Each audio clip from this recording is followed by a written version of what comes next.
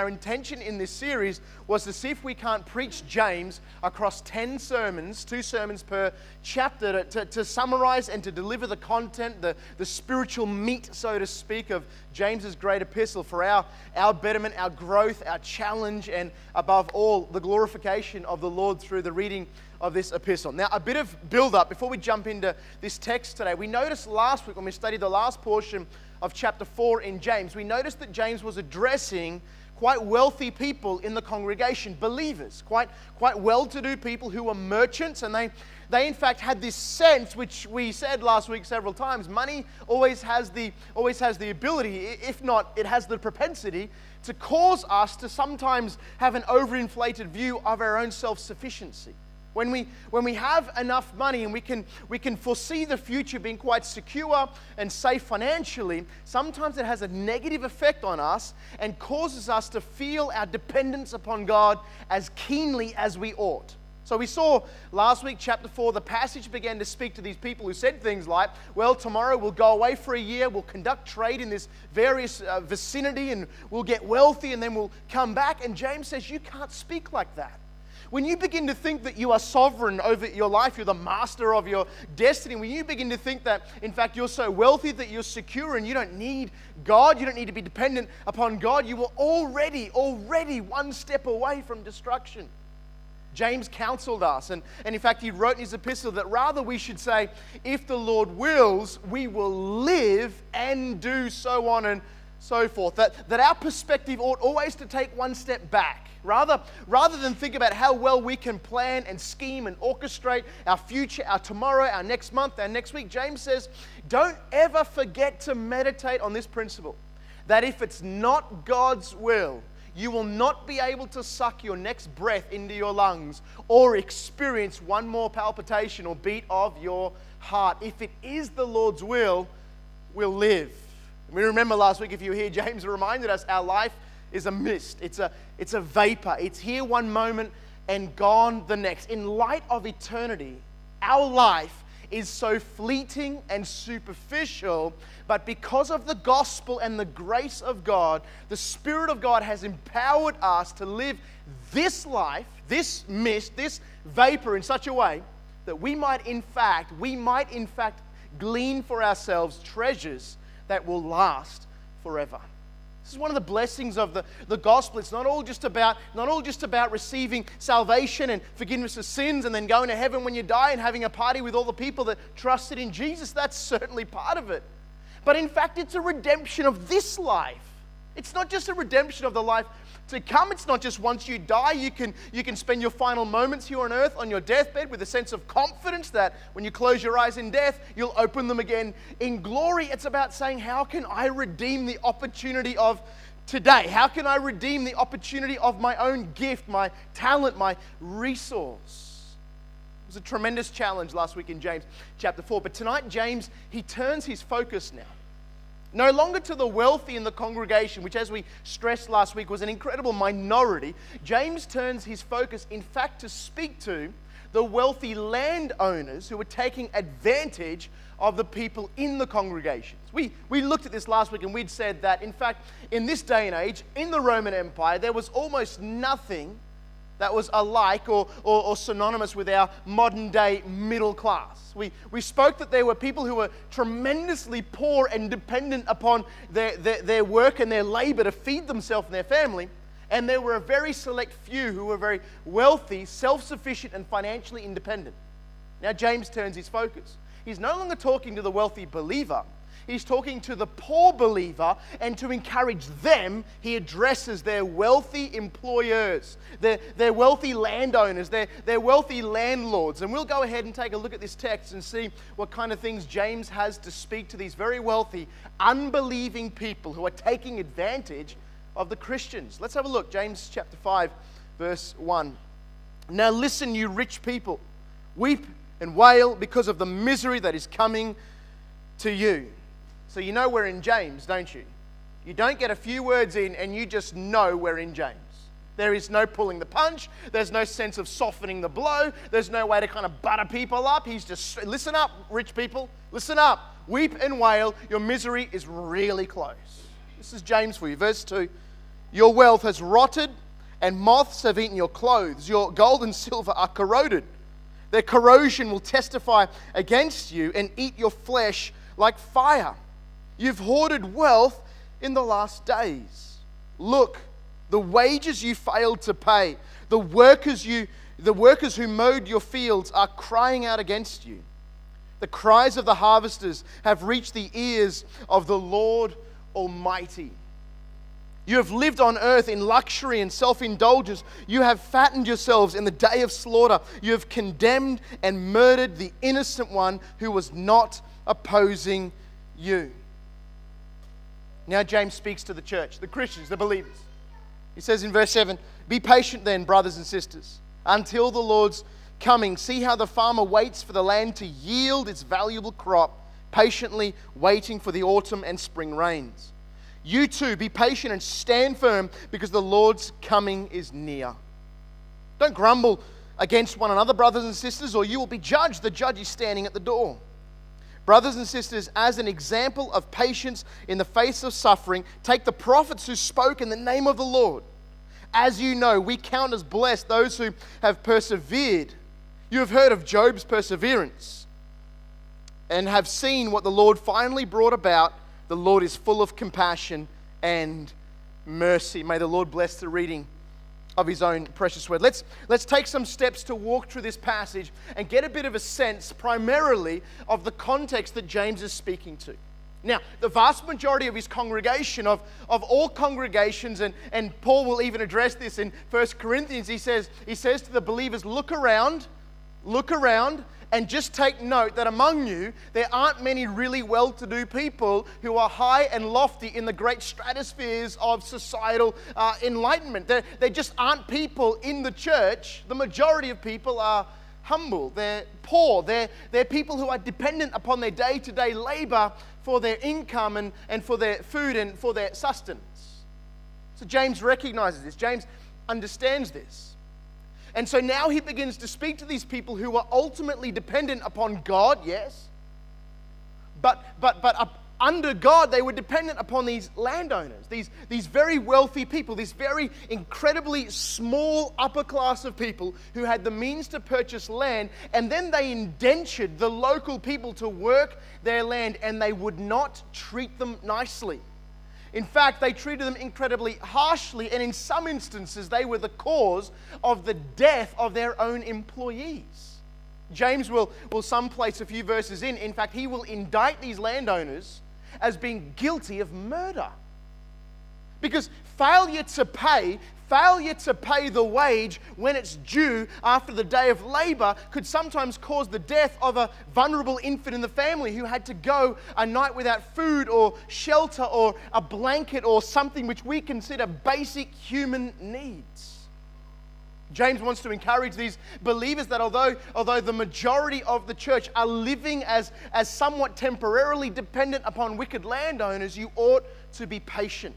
You ought to be patient, because as James warns them and encourages them, the good news is this: the Lord is at hand. James says this at least 3 times in the passage, and in a very credible way. He speaks of it in distinct ways. He says the Lord is standing at the door. He calls these days, he calls them the last days. And he also says the day of the Lord is at hand, so take courage and be patient. Be persevering under trial. The vast majority of these believers were struggling. We're struggling not only to live day to day upon the sustenance that they had, the work that they had to engage in, as more and more land throughout the Roman Empire was being snapped up by this very small minority group of people who began to rule like lords over large swaths of territory and indenture the local people to work the land, till the land, mow the ground, and keep the land producing crops. And what they received in return was infinitely small, contrasted with the wealth that the land had gained. So James, as a good pastor, and he's a good pastor, he turns from preacher almost in the blink of an eye. He goes from preacher to fire-breathing prophet. Right? He goes from speaking to the church and encouraging them about a life that's lived in honor of Jesus Christ. Now he turns his gaze to these wealthy, unbelieving landowners, and he begins to screech at them, "Woe unto you, the day of the Lord is coming upon you." Let's take a look again. I want you to get the force of this. As a good shepherd, James cares about his sheep, loves his sheep. And when he sees people in these congregations begin to be taken advantage of, abused, some of them even have died because of the maltreatment of the landowners, James turns violent. Look at it again, verse 1, chapter 5. "Now listen, you rich people, weep, wail because the misery that is coming to you. Your wealth is rotted, and moths have eaten your clothes. Your gold and silver are corroded. Their corrosion will testify against you and eat your flesh like fire. You have hoarded wealth in the last days." He's losing it at these guys. He's every bit denouncing not only their accumulation of wealth, but then, of course, the subsequent maltreatment of the staff. Verse 4, take a look. He says, "Look, the wages you failed to pay the workers who mowed your field, those wages are crying out against you. The cries of the harvesters have reached the ears of the Lord Almighty." Now, I appreciate the NIV at this point, but I feel like the emphasis isn't brought out.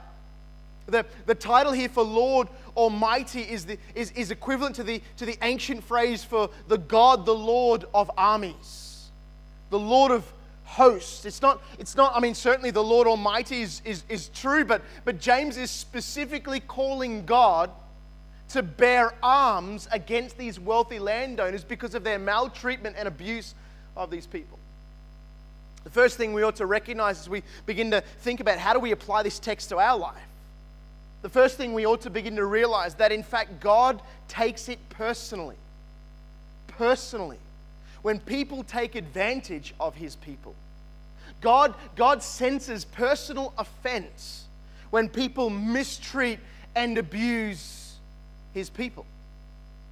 And the second thing we ought to remember is that in a very real sense, many of us might find ourselves in situations quite similar to this.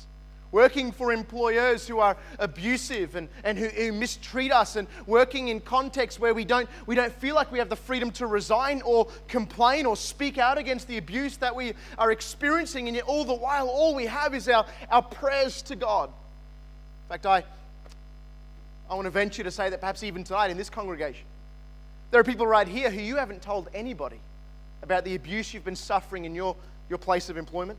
Out of fear, out of intimidation, out of a sense of what it might cost you, you haven't told anybody.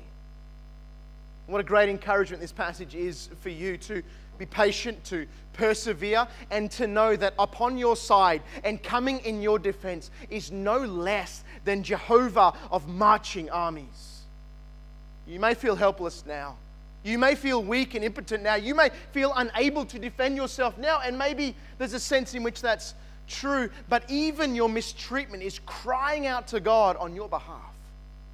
So know this, that person who has God as their defense will never be ultimately defeated.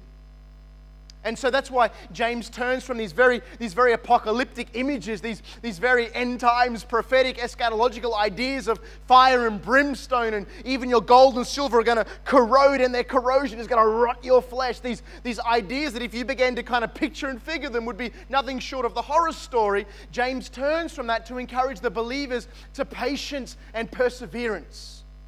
In this world, Jesus promised, in this world you will have trouble. There will be people that you will work for and be engaged in an employment sense that will abuse you for no other reason than that you are a Christian. And they hate that about you. They despise that about you. They want to take you to task because you are a believer. Stand firm, says James. Persevere. Be patient under trial, and know that God sees all and will reward you for your patience. It's one of the main reasons why James includes this at all. You have to at some point think to yourself, why would James write this in the letter that he's sending to the Christians? Why isn't he writing the letter to the landowners and the wealthy employers who are mistreating their employers? But James writes this for two very important and specific reasons. Calvin wrote this in his commentary. The first reason is so that these poor employees would never ever begin to suffer envy of their employers. This is something we all suffer from. There's no need for anyone to put their hand up here tonight and say, you know what, covetousness and envy, it's not my thing. It's everyone's thing. It's everyone's thing. Everybody looks at someone else who they feel like has more than them, is better than them, has greater advantages and opportunities than them, and thinks to himself, why not me? This is everyone's thing. And James wants to write this to the letter to the Christians to remind them, when you look at those wealthy landowners who are abusing you and mistreating you, never envy their wealth, because this is what it looks like when we store up wealth in the final days. It corrodes and corrupts and stands as a condemnation for the one who has it. James has so little to say about rich people. That's positive.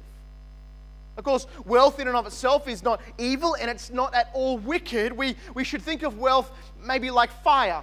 It's dangerous. It can be used for good. In fact, it must be used for good, but it can also burn the world to the ground. And so James speaks of this corrupting sense of wealth. Now, I know for many of us here, when we started talking about wealthy people, you kind of checked out. That's not me. I'm good. It's not me. I'm not have to worry about that. That's the other guy over there. That's the other lady over there. It's not my thing. I don't have to worry about wealth. Without realizing that if you earn more than $25,000 a year, you are in the world's top 3% people. We are all incredibly wealthy to someone. And so James writes this as a warning that those who fall into an addiction of wealth and create an idol out of fortune, this is their end. Let's read it again, just so it echoes deeply in all of our ears. Listen, rich people, weep and wail, your misery is coming to you. Your wealth has rotted and moths have eaten your clothes. Your gold and silver are corroded. Their corrosion will testify against you and eat your flesh like fire. You have hoarded wealth in the last days.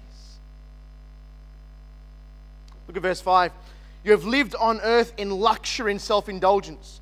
You have fatted yourselves in the day of slaughter. There's something terribly comical about this line, isn't it?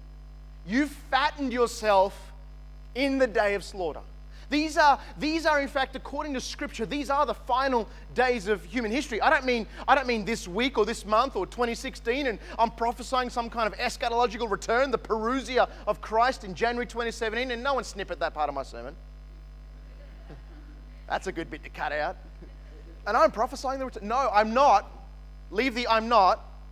But since Christ's ascension to glory, until he returns at his time, this chapter of human history is called the last time, the last days. Here is James writing this piece around about the middle of the first century, calling it the last days. And he describes those days as though Jesus is standing at the door. That means he's got out of his chair, he's stood up, he's taken steps toward the door, and is about to enter the room, physically return in human history. Now, if that's true in the middle of the first century, he's probably through the door. We're closer than what James was till that final moment when Christ should come. And stunningly, James calls that final moment, he calls that the day of slaughter. Like his imagery is the idea of the farmer who cultivates not only crops but animals. He has herds who he is selling for meat, whatever the herds may be. They're probably good Jewish people, so let's not say pigs, let's say lambs. And this is like here come the animals to the day of slaughter. You've ever seen this happen? It's almost a sense of tragedy. How willing animals go to their slaughter. If you've ever been on a farm that produces meat. And James's imagery is that here they go, they're going to slaughter, and there's one guy who's looking around looking at everyone else and goes, you know what, I'm the fattest one here. So you all lost. And everyone's looking at him like, ooh, this is awkward. He thinks, oh, this is really awkward. He thinks because he's the fattest that he's won some kind of contest, and in fact, he's going to be the first one to die. It's the imagery James uses. They have fattened themselves in the day of slaughter. If there's a day you're going to grow fat, don't let it be that day. Be fat any other day. Don't be the fattest on the day of Slaughter. This is James's imagery. I had this great illustration to kind of send home this point. I thought it's just too crude. It's not crude as in rude. It almost seems a bit imbecilic. But I'm going to give it now because I'm committed. Committed. It's the kind of guy I am. And I remember back when I used to be in youth ministry. I was a youth minister for a few years. And I remember, I never did this as a youth pastor, but a lot of other youth ministries did this arcade lock-in thing. Anyone have any idea what I'm talking about? Put your hand up. Arcade lock-in. Okay. No one. Or this one went. Thank you. You got one guy. Two. Okay. Good. Well, you guys can explain to everybody else after you go to the arcade and you pay the management a fee, and they just kind of shut the place down and lock the door for everybody else, but you have all your youth kids inside. Right? And they give every kid a certain amount of tokens in a cup that they can spend at this 2-hour kind of lock-in, and they get to play whatever game they like in this duration. And there's always two extremes. There's always the kid who 3 minutes later comes up to you and says, Pastor Craig, thing is, I got no tokens left. And you're like, how have you spent that in 30 seconds? We're here for 2 hours. There's always that kid. But then there's always this other kid who you sound the bell for like 5 minutes, pack up, finish your game, we're leaving, and the kid comes up and his cup's full. And it's like, what have you been doing? What have you been saving this for? The moment the arcade opens, the moment the lock-in is over, the tokens are worthless. They've got to be handed back. They can't be used for anything anymore. If you don't spend them, you lose them. This is James's imagery. You have sought to get fat and wealthy in this world now. You know what happens to this world? You know what happens to this life? It ends abruptly. The Lord is at the door. And it doesn't matter if you're the guy at the moment Jesus returns with the fattest bank account, or the most clothes, or the most gold, or the biggest property, or the biggest shares portfolio. It doesn't matter anymore. If you haven't used your wealth for kingdom advancement, then it's been wasted. That's James's point. This is James's rebuke to the wealthy unbelievers, that they haven't thought about their wealth as truly a vehicle for kingdom advancement, for gospel proclamation. They've thought about their wealth as merely fattening themselves up, and so now they are the lamb at the day of slaughter, bragging about how fat they are, and everybody else is only standing in awkward silence. You don't want to be the fattest lamb on the day of slaughter. And that's the wealthy here right now that James is speaking to. You have sought to accumulate wealth for wealth's sake. You have sought to accumulate wealth so that you can derive your satisfaction and your identity in your wealth. These things, friends, are not Christian. Wealth is not evil. Riches is not evil. Money is not evil. It has a tremendous power for good, but equally it has a tremendous power for corruption. James encourages them. He tells them, you must be patient. Let's go on and read verse 7 onward. Be patient then, brothers and sisters, until the Lord's coming. See how the farmer waits for the land to yield its valuable crop, patiently waiting for the autumn and the spring rains. You too be patient and stand firm, because the Lord's coming is near. Don't grumble against one another, brothers and sisters, or you will be judged. The judge is standing at the door. There's this constant reminder from James. Live your life with this overriding sense that Jesus is about to return. As I was thinking over this passage, I began to think to myself, I wonder if it would really matter though. I wonder if it would really matter though, if in some crazy hypothetical, we all of a sudden, all Christians realize that Jesus was in fact not coming back soon. I wonder if our life would change at all. I wonder if we could observe our life as it actually is, the way we relate to each other, the way we relate to the Bible, the way we relate to wealth and our employment and stewardship, the way we relate to these things. I wonder if all of a sudden, realizing that Jesus is not returning soon, if our lifestyle would really change at all.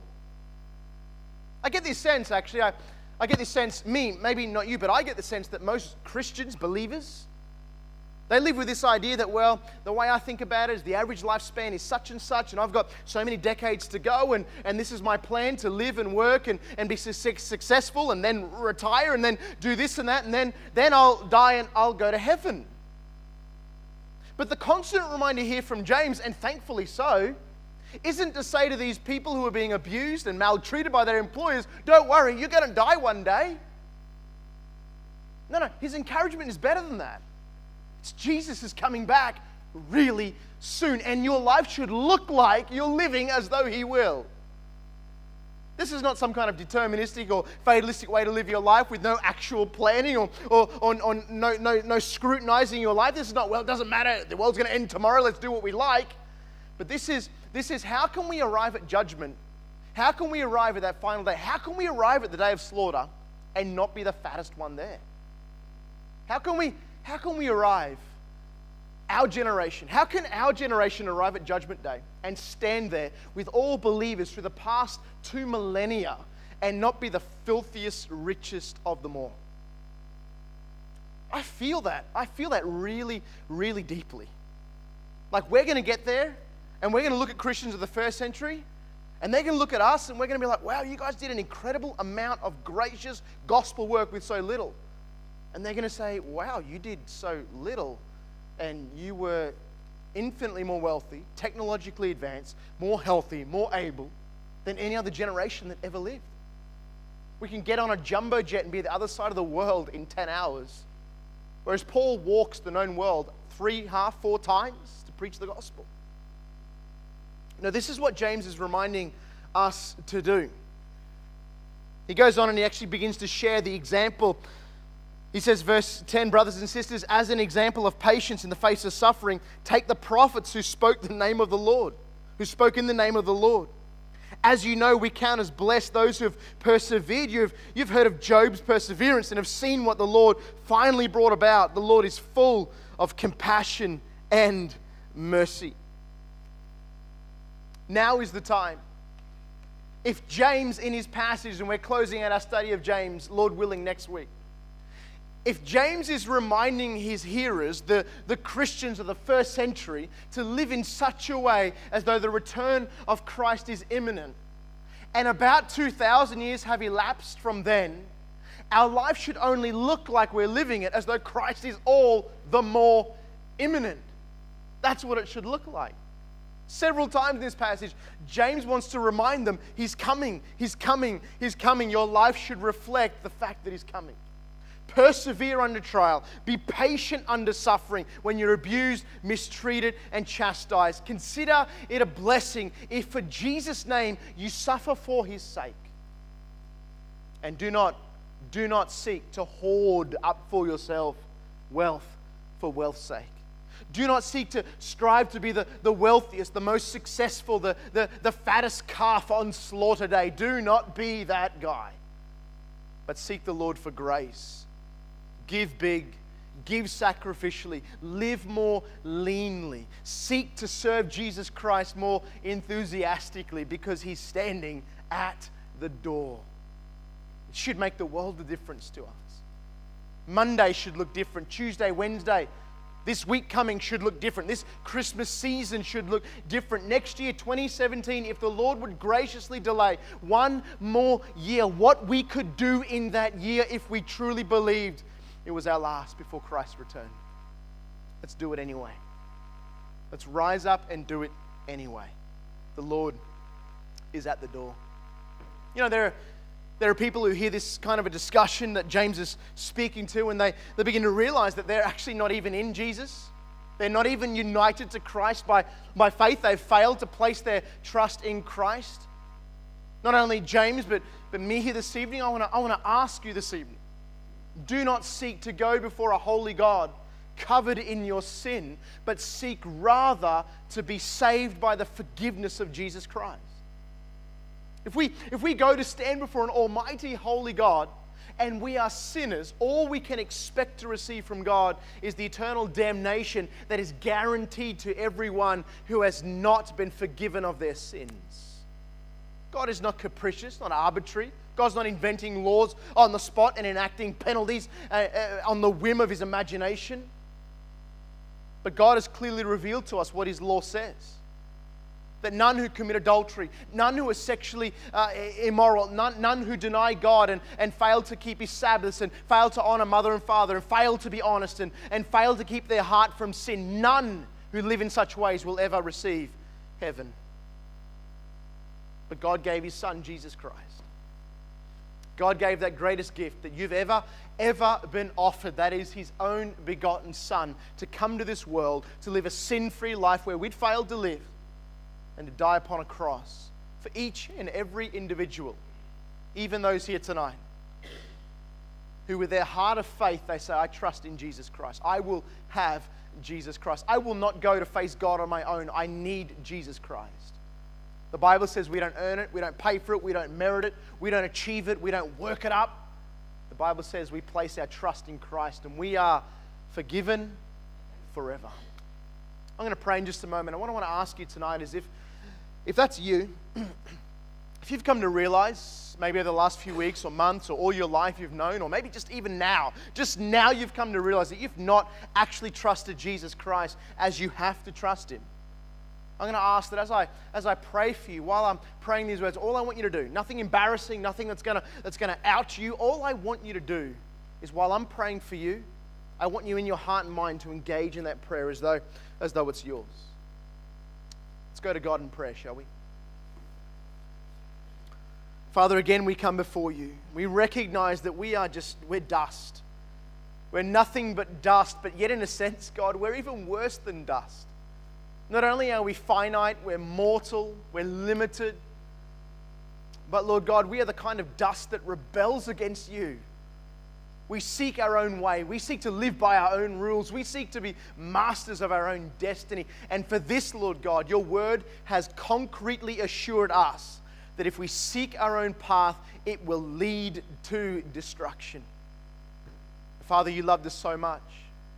This parable that Jesus taught us in Luke's gospel, that Father, you're like the shepherd who loses one of his sheep and chases after that sheep and seeks to find it as long as it takes, at whatever the cost, to retrieve the lost sheep.